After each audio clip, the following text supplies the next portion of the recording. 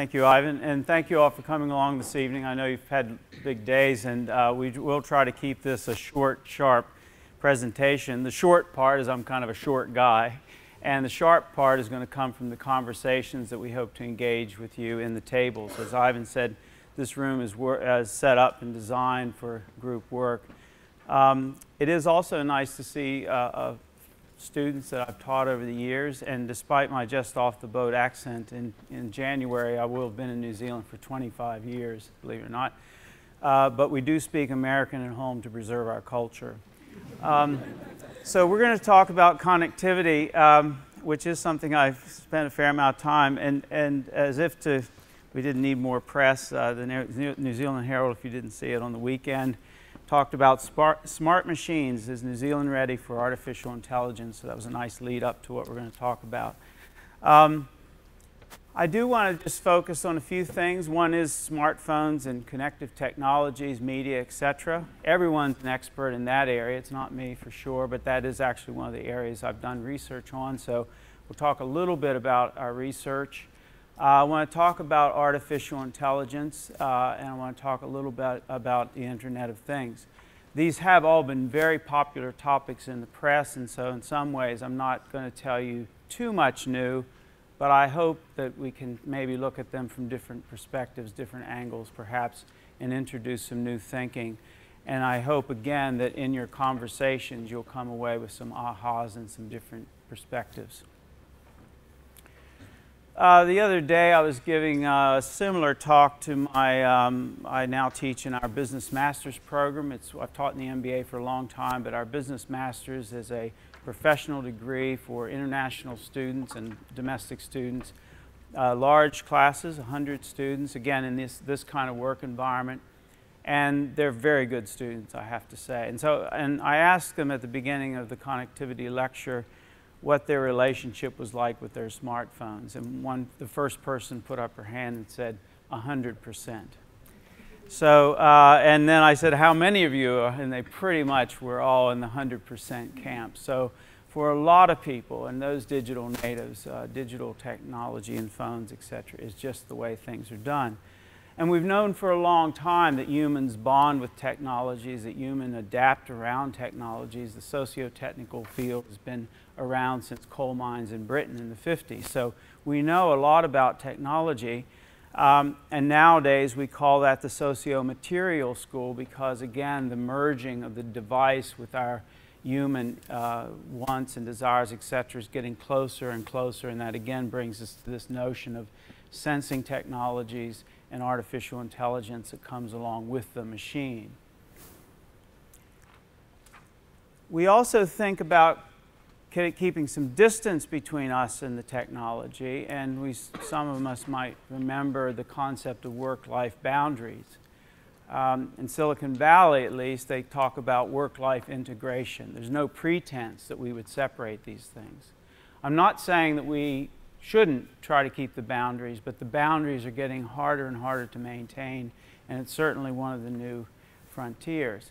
And we have problems like this. Just the fact that we're handling screens all the time has been articulated. Again, in neuroscience, there are some issues around just being around screens so much, aside from whatever else they can do for us. What we know, too, is that going back to the work environment, we know that a couple of things about these figures here, and I'm not going to present that many statistics or whatever, but the first point is that for most of us it's normalized. We consider information heavy loads or information overload as part of work almost. So it's a rare day almost when we think that we don't have lots of emails, lots of unanswered communication, etc. So that's one thing to notice. It's become quite normal. Another thing in Steve Barley's work here is interesting. They found that, and you might find this to be true, you run into someone and their indicator for how busy or important they are is how many emails they have. So we use email as a proxy, as it were, for busyness and hectic stress, lots of things. There are lots of things that we do that are not email, but email seems to symbolize how much is going on in our lives. Although the good news is the email has actually been in decline for a few years, so you might not notice it in your inboxes, but statistically worldwide, And again, there's a whole generation of digital natives who actually don't like email, and I'm not sure exactly what's going to happen. Eventually, they're not going to want to use it because it's not their preferred medium at all. And again, WhatsApp, WeChat, there are a lot of better platforms out there, believe it or not. So my colleagues and I started looking at this issue, and actually originally my first interest around the turn of the century was not connectivity at that point, but New Zealand's isolation from the world. As you might remember, the first tech dot-com bubble had come and gone, and we were a lot of hand-wringing about missing out on the technologies. And I was actually wondering that, realizing that even with the internet, which was there, and World Wide Web, we could possibly be struggling with this idea of distance and isolation. So my first theorizing was around isolation. But one day after a seminar, one of my then students and now colleagues said, well, Darl, you know, isolation's New Zealand's problem. Connectivity is everyone's issue. And that was $1 million moment. So that was a great switch. And so I looked at the more general issue around connectivity. But we were looking at some hypo conditions of not having enough. But quickly, of course, you realize there's often too much connectivity.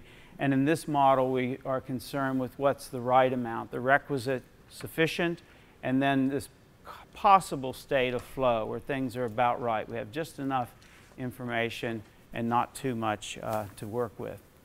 So one of the studies that I joined was a BlackBerry study. So of course, this was another phase where people were coming to terms with, and BlackBerry, of course, you remember, it didn't really do much. It didn't do video. The things it didn't do was a long list. But it did do email very well. And people were addicted to email and addicted to these devices. And they were very good devices. They sadly quit making them just a few weeks ago. So the era has now passed. But they were really cool devices. What we found, these were merchant bankers in France and Australia. And we found, as was mentioned, sort of categories or types. And you might see that, oh, I see, I'm kind of this person. So on the left, you have the person who has those strong boundaries, those clear delineations. And maybe it's time, 5 o'clock, 6 o'clock in the evening. Maybe it's devices. Maybe it's just making those clear distinctions between work and non-work. On the far end, you did have the crackberry addicts and workaholism. And of course, the dysfunction of being always distracted, too driven by the devices, and then this kind of functional middle engagement where the device was doing its job and people were able to communicate but manage it somewhat. More recently, we have a team that is quite global. There's a German entrepreneur that's the company's based in Singapore. The programming is done in Hyderabad and Bangalore in India, and the academics are here in New Zealand. And what we've been doing now in the last 2 years is we built an analytic engine that actually measures people's quantity of and volume of emails, Facebook and other social media, LinkedIn media. And we do this by actually counting their mails coming through, and then we survey them on their states, their psychological states. So it's quite an involved study, but it's been interesting.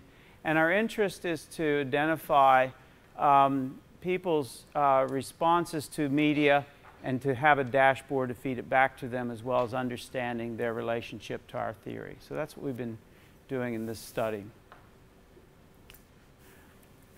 And as was mentioned, I mean, in practice, the thing that we have to, we're trying to do is trying to understand how to optimize this connective flow and manage it so that we can have the attention necessary.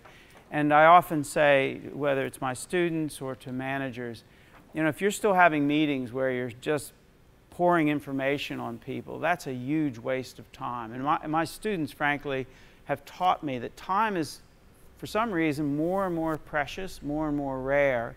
And to waste their time by just giving them information is just that, I think.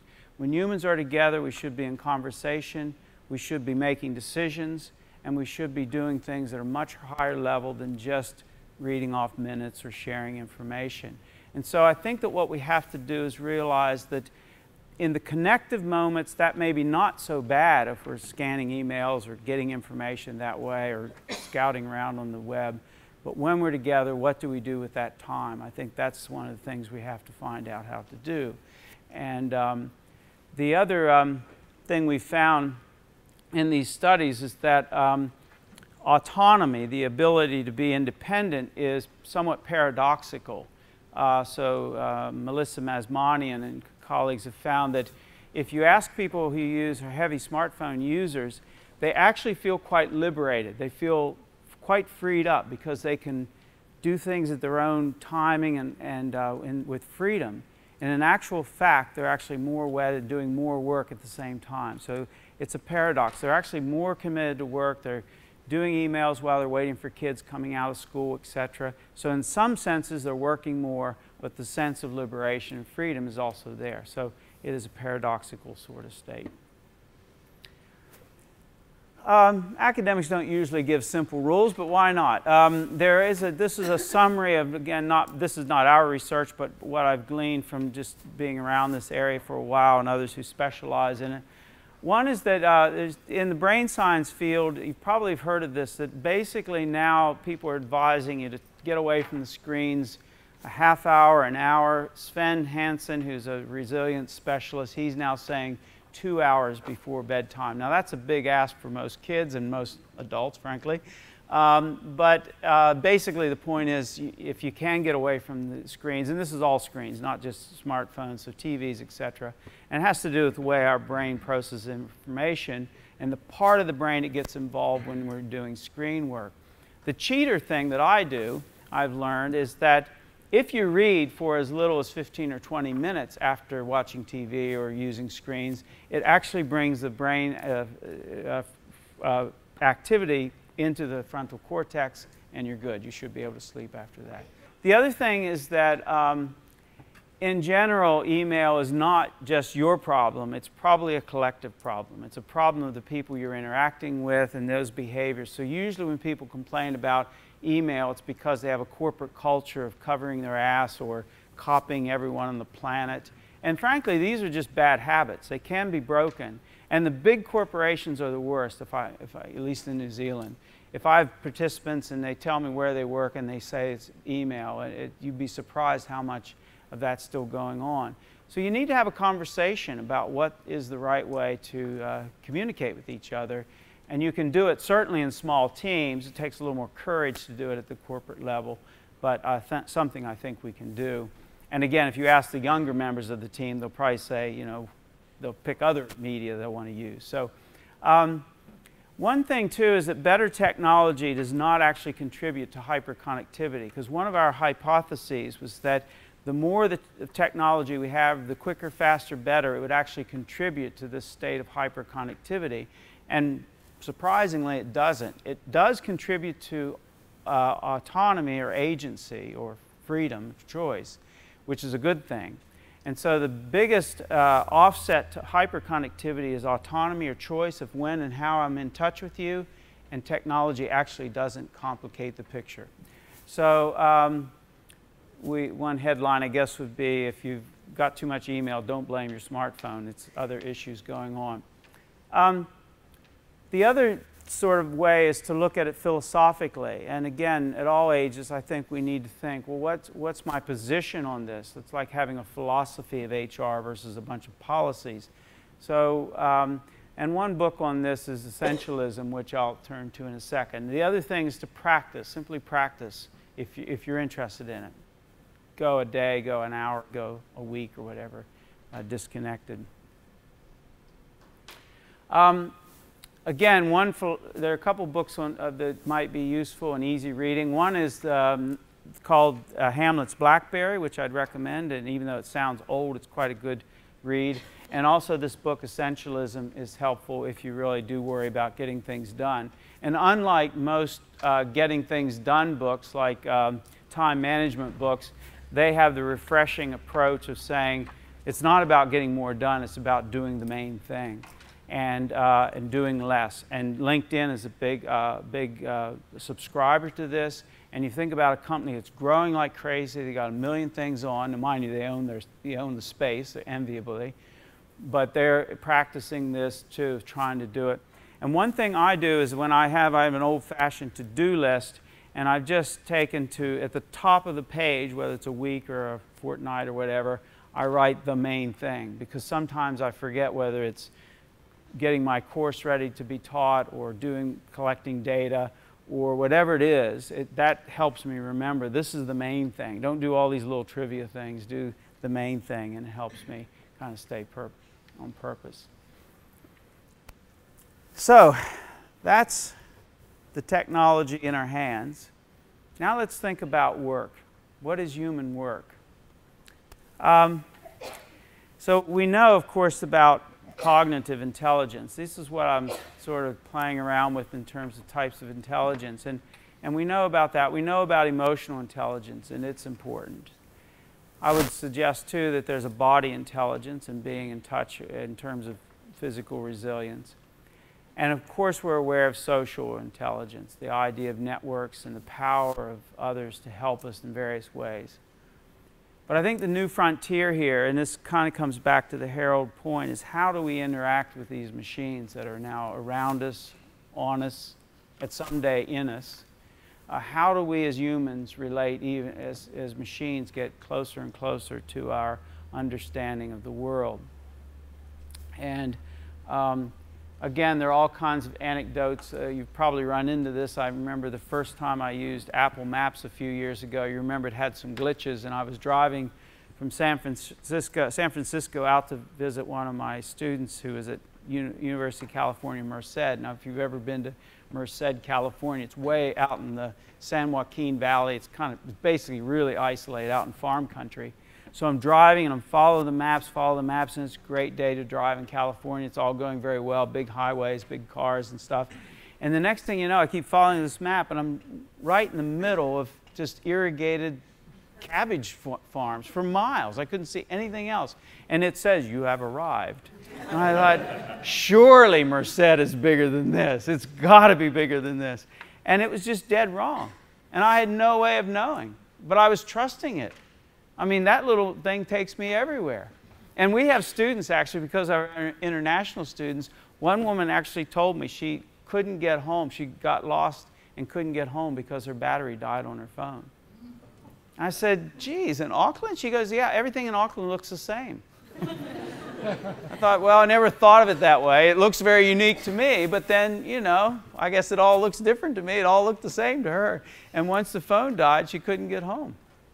But that's how dependent we are becoming. So that's one sort of element of this. And the other side of this, of course, is that the machines are out to get us and take our jobs. And this, of course, is a big headline. If you haven't seen this headline this year, you haven't been reading the papers much. So it's very popular. It's getting a lot of press all over the place. And if you want to know and impress your peers and co-workers, most of that, almost everything of those headlines comes from one of these two books, and mostly The Second Machine Age. I consider The Second Machine Age to be the good to great for this decade.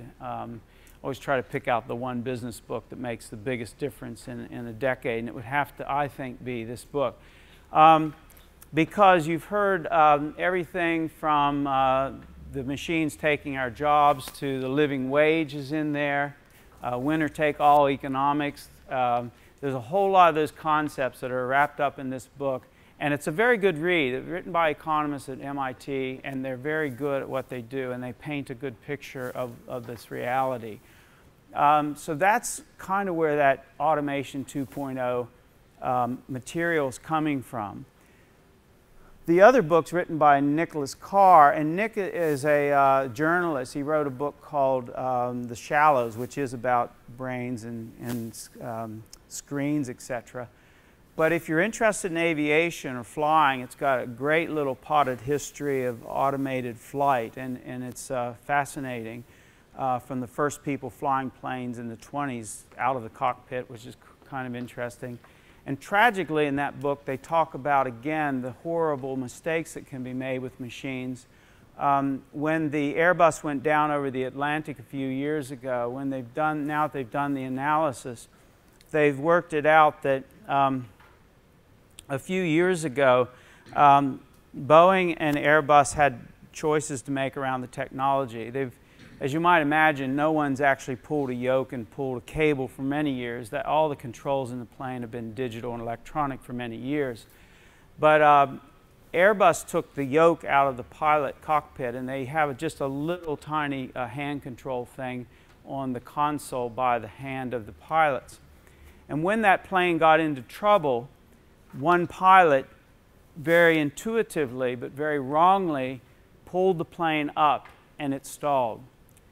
And the analysis is that if any two pilots or three pilots in a cockpit would have seen the yoke going up like that, there's no way they would have tolerated. They would have known that was the wrong move.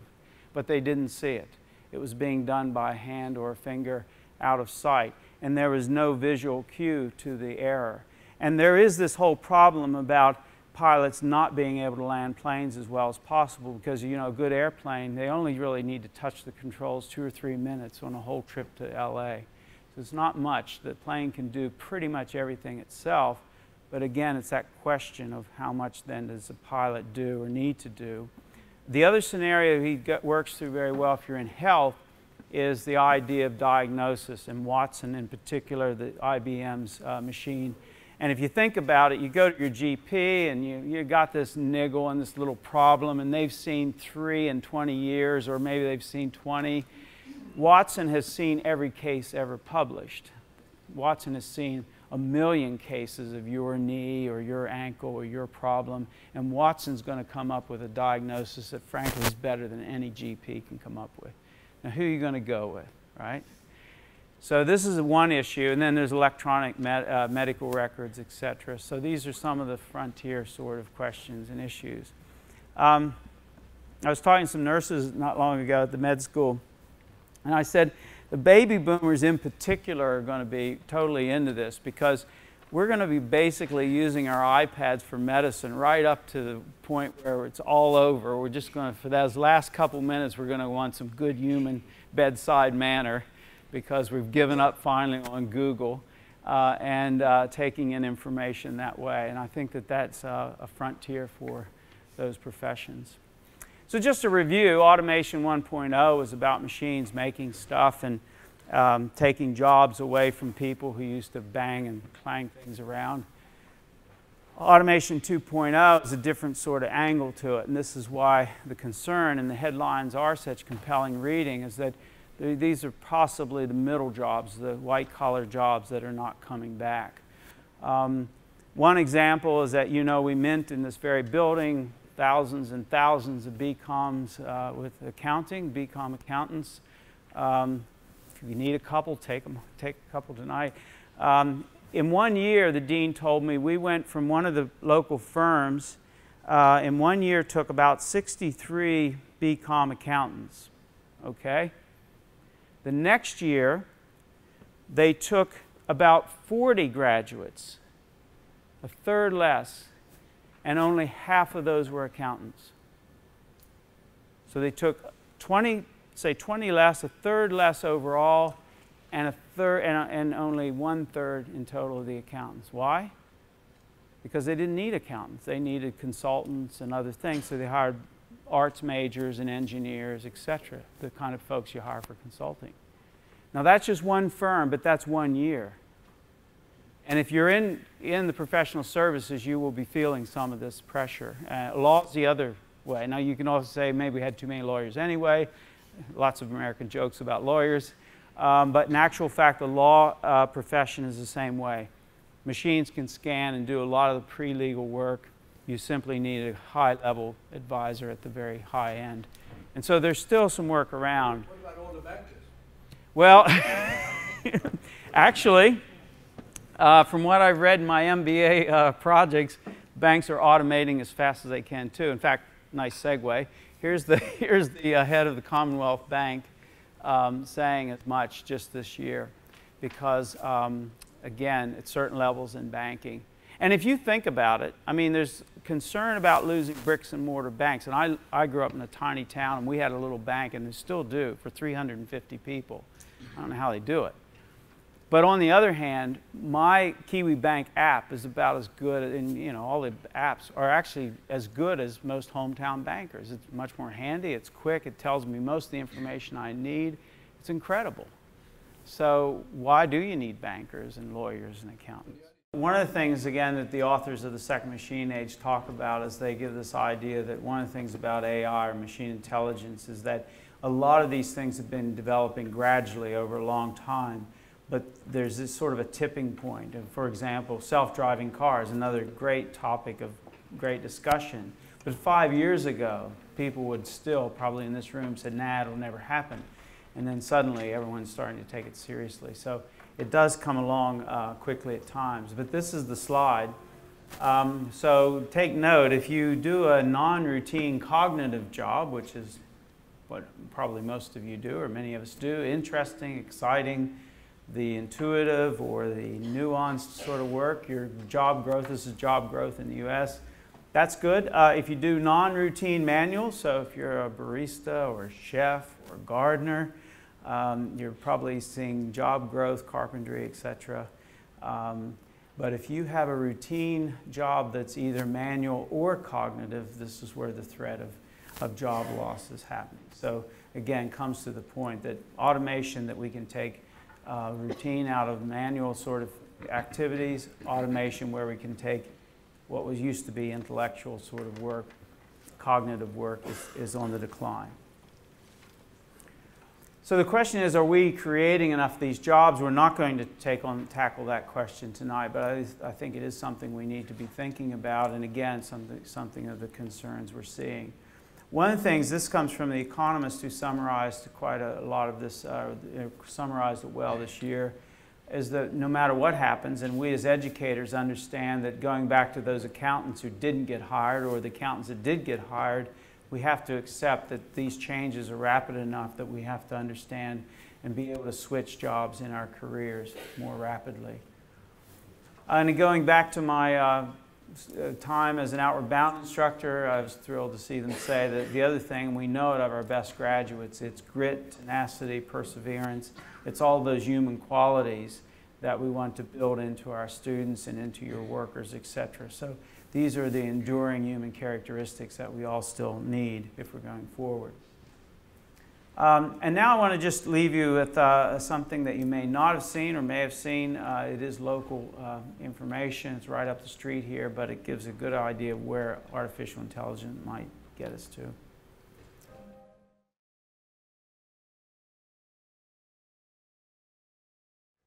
Pretty extraordinary stuff. And when Mark did his, he presented this at TEDx in Auckland a few years ago. And when the audience first got the sort of the feel of this little baby, and they were so impressed, they started to applaud loudly, and the baby was frightened, and then instantly people stopped applauding, and the baby was fine.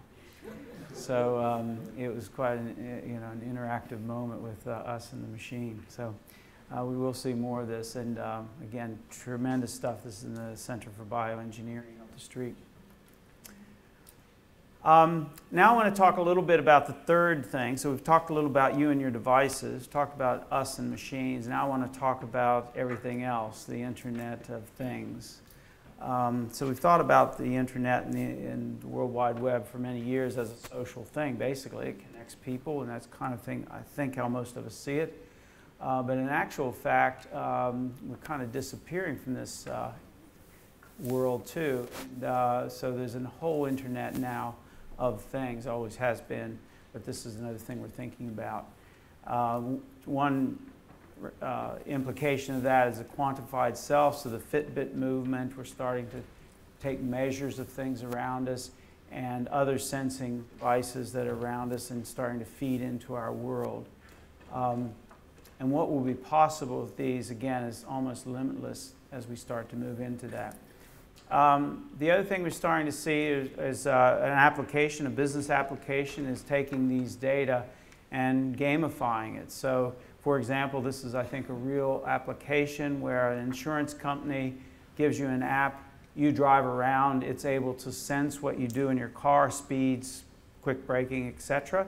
That gives it data to then feed back to the insurance company to reduce your rates if you do well, or up your rates, presumably. Cancel your policy, I guess, if you don't do well. And the idea that it's gamified, meaning it takes basically pretty banal, boring data, but makes it more interesting because of the app interface, etc. And we'll be seeing a lot more of that, I believe, too, in the future. But the Internet of Things, just a few numbers here again. Only 1% of the world's things are connected, but recently when the new IP addresses came out, there are 340 trillion IP addresses, so that every toaster, every car wheel, everything made basically can have an IP address. So that we are anticipating a connection of things big time. $11.1 trillion per year of economic impact by 2025. You know this figure is created by consultants because it has a 0.1 at the end of it. And also, only about 1% of the data that are produced at the moment are currently used. So again, there's massive amounts of room for analytics. And when we're doing our email analytic thing, we have the partners in Bangalore, as I said, but we also have this new partner in the States. And I went there, and they were just sort of this big company, 500 people. And I said, what do you guys do? And they said, we handle 6 billion emails a day.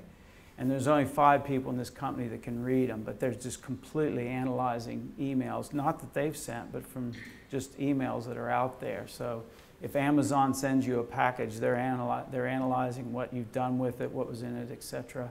And completely legal, completely free, and then they sell it back to various parties. So the analytics game is big time. This was done as a summary of industries. So again, we're seeing that obviously in some industries there's quicker uptake, and again, your industry might be a leader in this area or following, but again, it's going to hit different industries. But what you will notice is the overall growth in just a 5-year span. And things like agriculture, for example, are actually quite leading. Up to the farm gate, agriculture, you know, it's measuring all sorts of things in tractors and things that drive down roads. They do a lot in that field, as well as obviously the health field, et cetera, shipping, et cetera. Coming back to health, there's an awful lot of now data available for people. And again, if we start taking that into our own use. Recently, a friend in our neighborhood passed away of cancer, and it was tragic. And but when it was a very unique kind of cancer, and when she passed, the doctors here at the Auckland hospital said that her husband was the foremost expert in the country on that disease. There's no way they knew as much about that disease as him. He just made it his project, as you would. He was very dedicated to her and to understanding it, and when she died, he knew more about that disease than anyone in New Zealand. So that reverses things that we normally take for granted quite a lot. Now, that isn't the Internet of Things, but that's just the Internet of Information and what's possible there. I did want to leave you some depressing news, though. And this may or may not, after what we've been talking about, may not be that tough. So anyway, a few things to think about going forward. One is that things probably will not always go right, and maybe this is what we're talking about. As fast as we're changing and evolving and getting new stuff and great stuff, there are going to be problems with this. So there are problems both at infrastructure, security level, etc. And so things are not always going to go right. A couple examples. If you haven't read it, again, great summer reading. This is both one of the most frightening, one of the best written books you ever read, but one of the most frightening accounts of machines going completely berserk.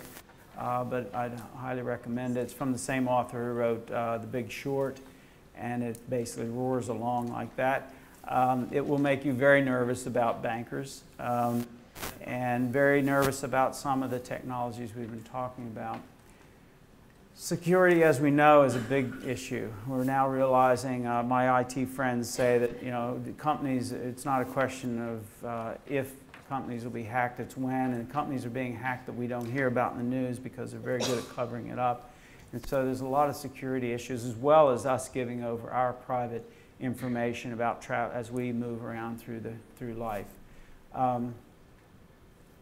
The other thing that kind of is important to think about in the economic space, and I'm not an economist and should have a little bit bigger font here.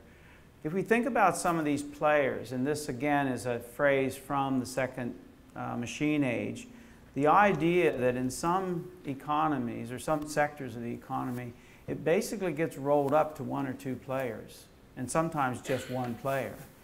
So we have this winner-take-all economics where everyone tries and one day you own everything.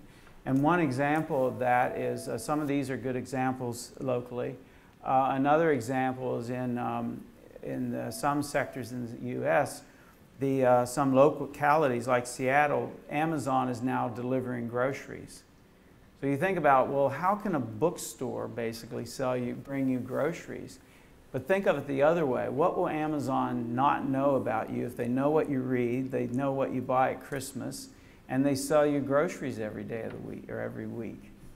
I mean, think of the information and the kind of consolidation. And last year at Christmas, the only retailer that actually made money in the U.S. was Amazon.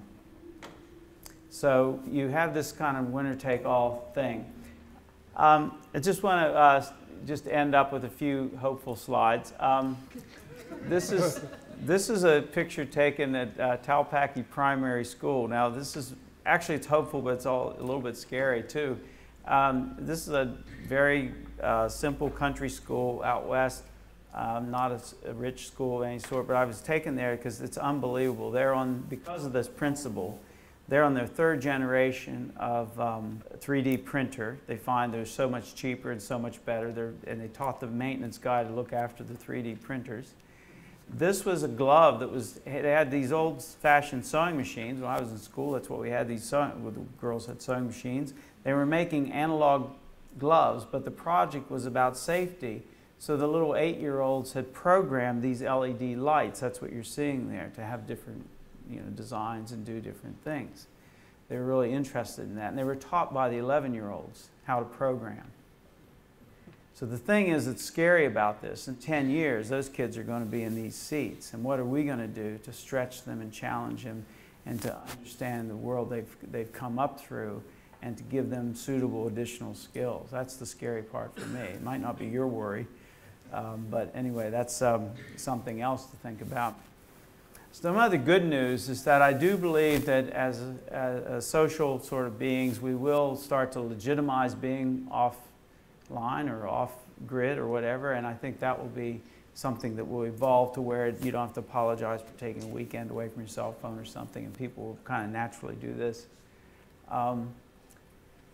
But the other reminder, I think, in a world that quickly gets curated and commented on and posted is to not forget to live in the world that we're living right here and now, because life still only happens once, no matter how fast your data stream is. So with that, I'd like to thank you and appreciate your comments and your suggestions and your sharing back with each other. Short and sharp.